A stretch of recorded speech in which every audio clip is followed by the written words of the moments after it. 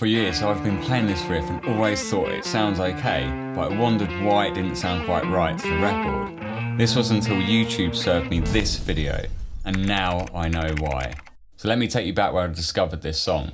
I was lucky to see the Manic Street Preachers at Radio 1 Live Cardiff 98, and the next day they released This Is The Truth, Tell Me Yours. Hearing the album, My Little Empire was a standout track, and is actually James Dean Bradfield's favourite track too. Favourite tracks off the album at the moment, that's out tomorrow as well. My Little Empire for me. My Little Empire. Yeah. After hearing this, I had to learn it. My guitar teacher transcribed this for me, and even though I couldn't play it at the time, this was the transcription he came up with.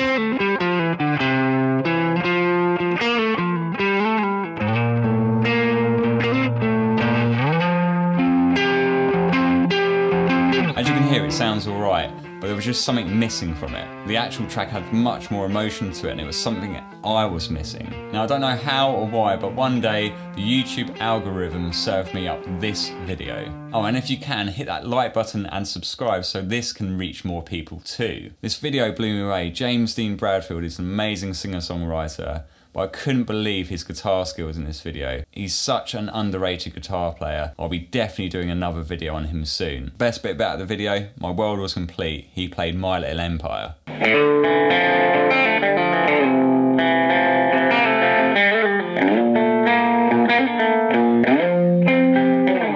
His fingers were just in a completely different place than mine. And straight away I realised why I was struggling with it so much when he said this. It's a tune-in, I don't know what it is. Damn, and it's in the tuning that even he doesn't know what it is. What hope did I have? You tune the D up to F, I think, and you tune the B and the G down 2 frets. I don't know what that is, but that's what it is. So after working this out, he did actually say the D went up to an F. In actual fact, the D actually goes up to an E, but the other two notes do go down a tone. So the tuning is E, A, E, F, A, E. So no wonder I couldn't friggin' work this out. So I'll stick the tabs for this and the standard tuning version in the description below. So here is the riff he plays, and then we'll compare the standard tuning version to this altered tuning version, just to see what merits we get from the altered tuning.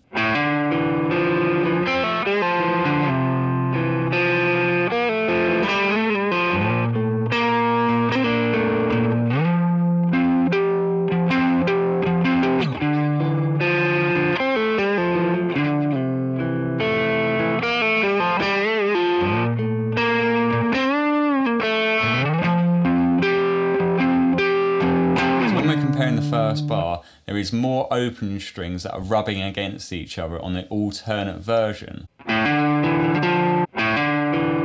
Then we have the pull-off. Now on the pull-off on the fretted version, we actually have to use fretted notes, whereas the alternate version, we're actually hearing lots of open strings.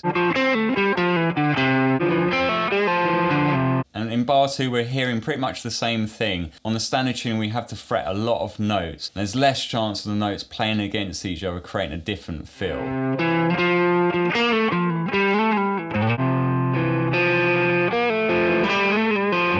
So in bar 3, you can see that standard tuning version has got a big old stretch, so it's much easier to play the alternate version.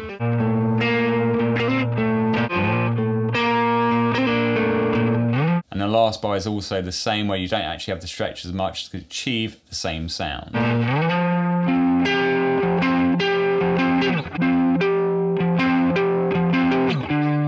So basically the alternate version, in my opinion, is easier to play and it has got more of an emotional sound to it. What do you think? I made another discovery the other day where I saw John Squire played Bye Bye Bad Man in a completely different way than I first thought. Go and click on that video where you actually find out exactly how he plays it.